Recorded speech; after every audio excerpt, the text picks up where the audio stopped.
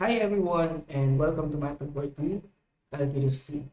So in here, the topic will be about the introductory concepts of antiderivatives or integrals. So let's start with the, the intended learning outcomes and the outline of the topics. So after the end of this module, we can evaluate a definite integral using the Riemann sum, evaluate the definite integrals as an area under the curve, conceptualize the properties of definite and indefinite integrals, solve integral of polynomial and trigonometric functions, solve integration problems using U substitution, evaluate the integral of odd and even functions, and evaluate definite integrals with change of limits. So the outline could be seen here, but we will only focus for now uh, with the first two, or I think we can do this three already. So let's start with the area problem. Okay, so how do we find the area of a given shape? So for rectangles, that will be relatively easy. As long as we know that it is a rectangle, we will just find the length and the width. If it is a parallelogram, we could find the height and the length. For triangles, we have this formula, 1/2 base times height.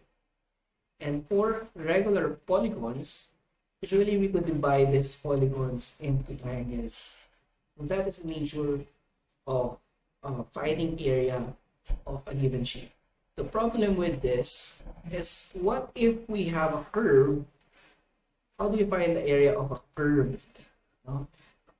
shape, a region, or let's call this the region S. So let's imagine something. Let's say we have a given function. Let's create an arbitrary function here. It could be anything.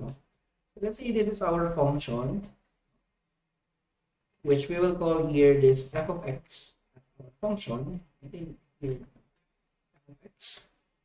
So let's say we want to figure out what is the area under this function. So let's say we want to figure out what could be the area of this region here. So we want to determine this portion, or what is the area of that portion. So let's annotate this first. So let's say this is from this x is equal to a and x is equal to b. Okay, I think this is complete for now. Now, how do we do this? How do we really find the area? So since this is arbitrary, we do not know the function. It could be any function that is curved. So what we could do here is to approximate. We could approximate the area of this this portion or this region using rectangles. And let's just say we want to utilize, or we could divide this region into three.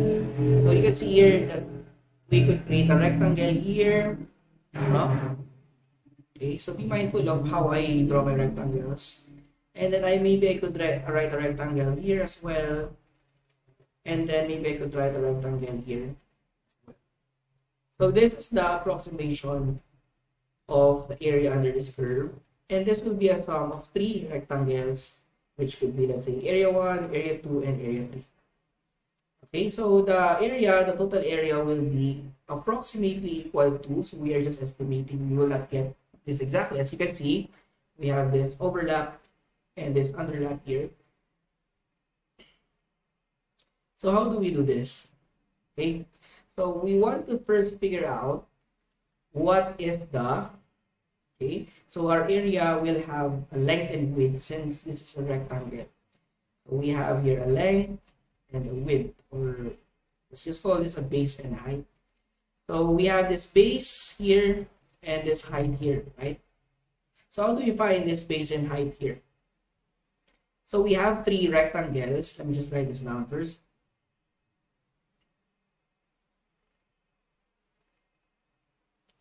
So how do we know what is this base and what is this height? Okay, so what we could do here based on our graph, since this point, as you can see, is an intersection of this function, therefore the coordinate of this will be x, let's call this x of 1, for example, no? And f of x of 1 will be the height, right? So the height of this will be, f of x of 1, and then the coordinate of that is x of 1. But we are interested in this distance here, right? So we divided this by 3. How do we get this base here? Okay, we could create here an equation to know what is this. Let's just call this delta x. So this distance here, delta x, and then delta x. So an equal distribution of intervals. So the delta x will be equal to, okay, so we divided this by 3, and the total distance of this will be, so this is A, right? And this is B. So this is the difference between B and A. So to make things general, instead of writing here 3, I'll just say that this is n. So the n number of intervals or the number of rectangles will be n. So another one. Continue this. We already have here a delta x and our f of x of 1, right? So for the other one, it will also be delta x, and this one will be, so what will be this coordinate? So the coordinate here, since this is another x, no? So this will be your new x. So this will be x of 2, and x of 2 will be x of 1 plus delta x, right? Now you can also write it this way, okay? And then therefore we have here x of 2, and then the height will be f of x of 2. So we have here a height of f of x of 2. Okay, for the third area, we have again delta x, so delta x for the base. And then this point will be x of 3, no? So x of 3, that will be x of 2 plus delta x. Okay, so we have your f of x sub 3 for this height. Okay, so we can write this down as an area. So we multiply this one by one. We have f of x sub 1 times delta x plus f of x sub 2 times delta x plus f of x sub 3 times delta x. Okay, so as you can see here, we can factor out this delta x, right?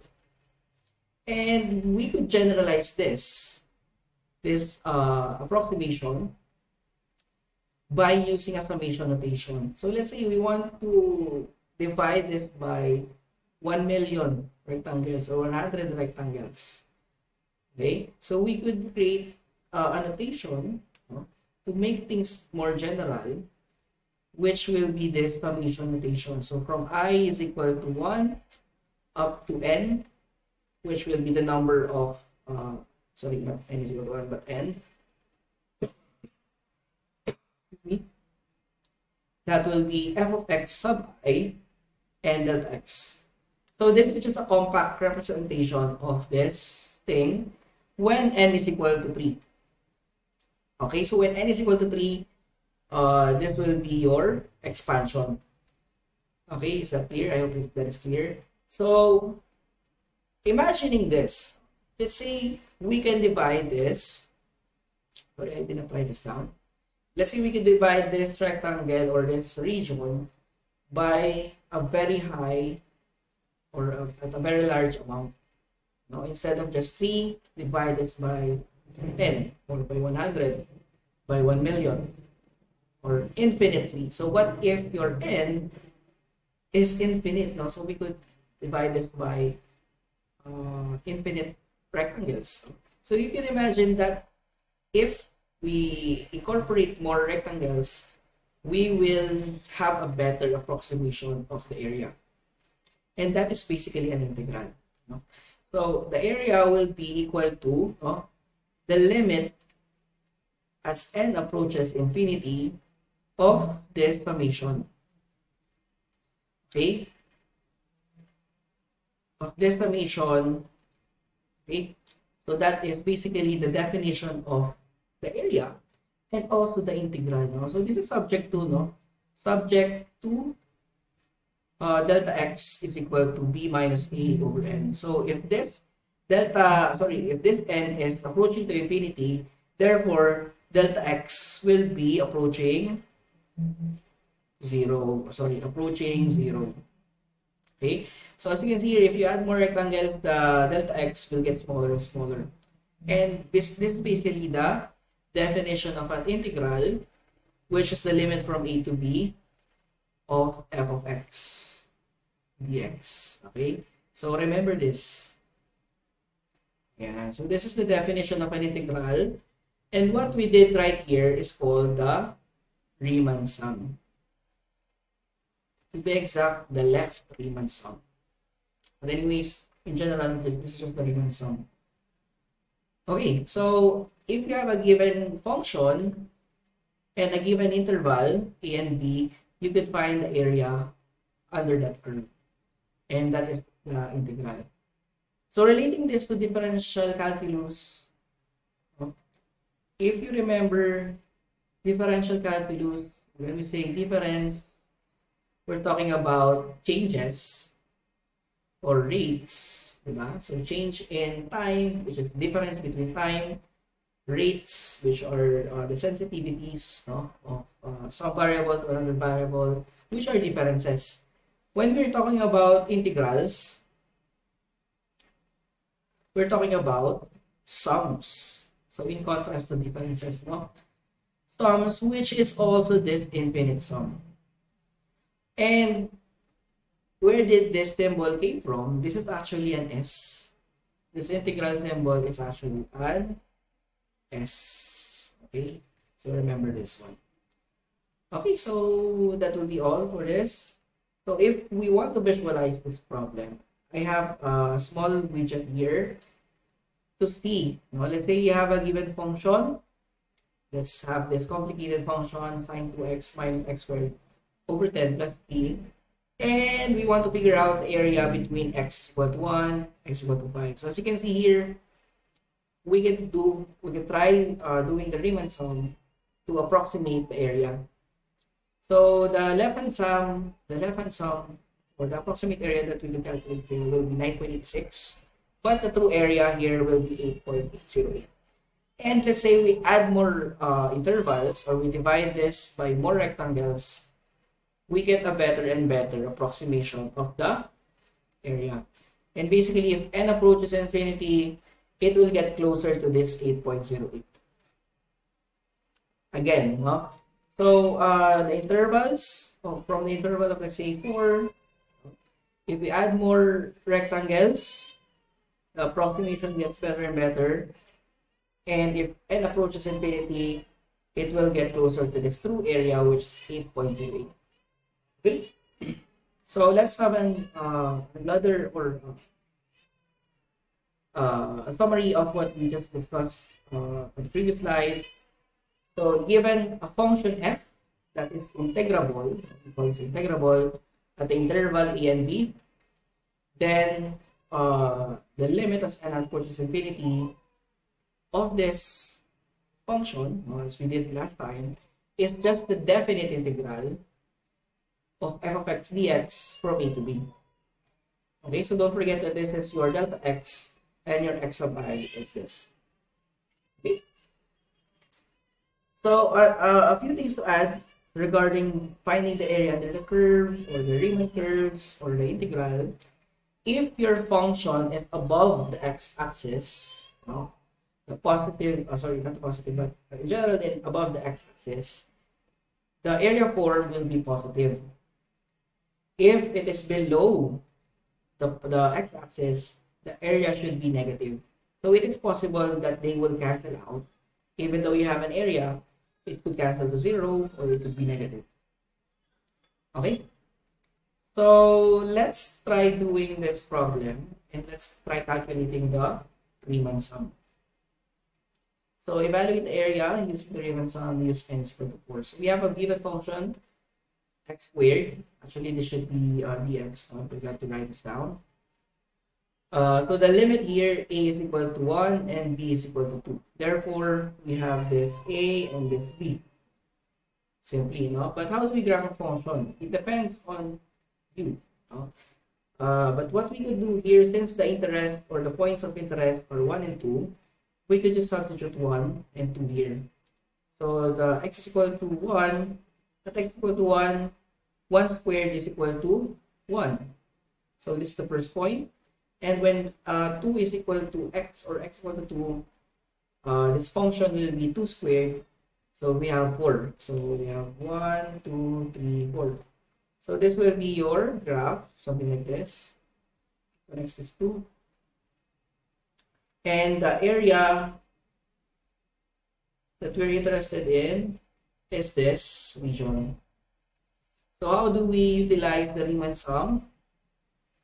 Okay, so the area will be equal to, so I will just notate this as a sub r, as in area using the Riemann function, the Riemann sum. So this is just the summation from I is equal to 1 to n is equal to 4 of f of x sub I dx, delta x. So therefore AR is equal to f of x sub 1 delta x plus f of x sub 2 delta x, and so on, no? Until f of x sub 4. Okay, so what is delta x? We want to figure out what is delta x and what are the f of x sub 1s and x sub 2s and x sub 3s.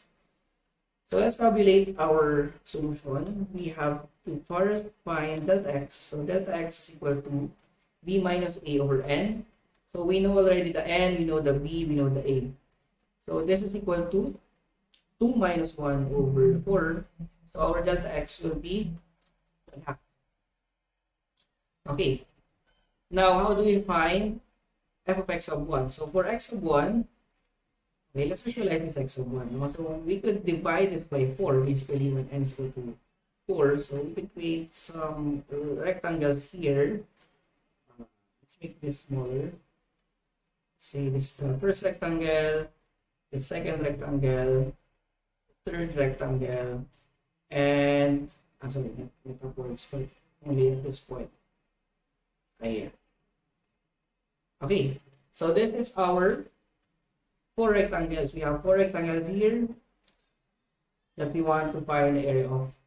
So to find this first point here, and second point here, and third point here, and fourth point here. So for the first point, x sub 1 will be this distance. So this is x sub 1, which is equal to a. So a natin is 1, so therefore this is just 1. And then x sub 2 will be, we will be just adding delta x here, right? So x sub 2 will be 1/2, or sorry, this should be 1/4, right? My bad, no? This should be 1/4. So this will be 1.25. And adding, we just keep adding 0.25 or 1/4 to get for x sub 3 and x sub 4. Okay. So, okay na. So, we just want to evaluate this function at this values of x. So, let's substitute this functions. No? So, the function is x squared, therefore this will be 1 squared times delta x. So, times 1/4, or let's just say 0.25, and then plus, we have 1.25 squared, 0.25 plus 1.25 squared, sorry, 1.5 squared times 0.25, and then plus 1.75 times 0.25. This should be squared. So one thing to do here, you can factor out to make things easier, you know. So we have 1 squared plus 1.25 squared plus 1.5 squared plus 1.75 squared multiplied by 0.25. So 0.25. So using your calculator, you can find the Riemann sum. Where's the calculator? Okay, our calculator is here. So this will be, we have 1 squared plus 1.25 squared plus sorry, plus 1.5 squared plus 1.75.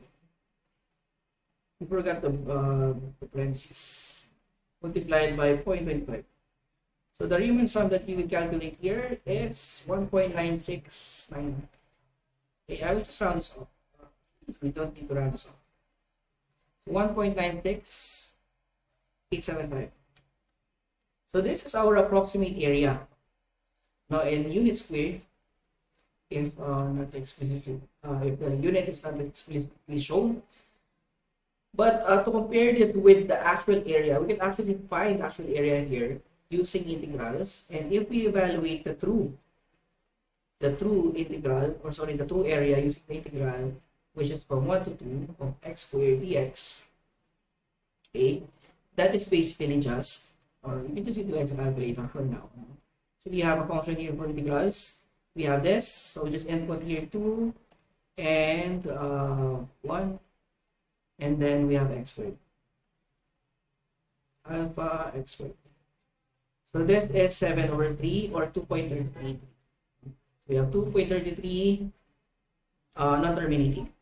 So as you can see here, this is similar or at least close enough as an approximation. Imagine if you could divide this this region into a higher number other than 4.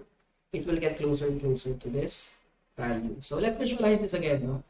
Let's compute. Let's compute for the area of x squared using the Riemann sum. So as you can see here, we have an answer of we have from 1 to 2 only. So we have an answer of 1.80. Not 1.80, but 1.87. So the true area is 2.33. Okay, if we add more and more rectangles, or we divide this infinitesimally, we will achieve a closer value of the area. Okay, so I hope there are no questions. We can move on to the fundamental theorem of calculus. So, where is it? Where's this area already? Oh, sorry. So, I think this is the end for now. I will continue my lecture for the next video. Thank you guys.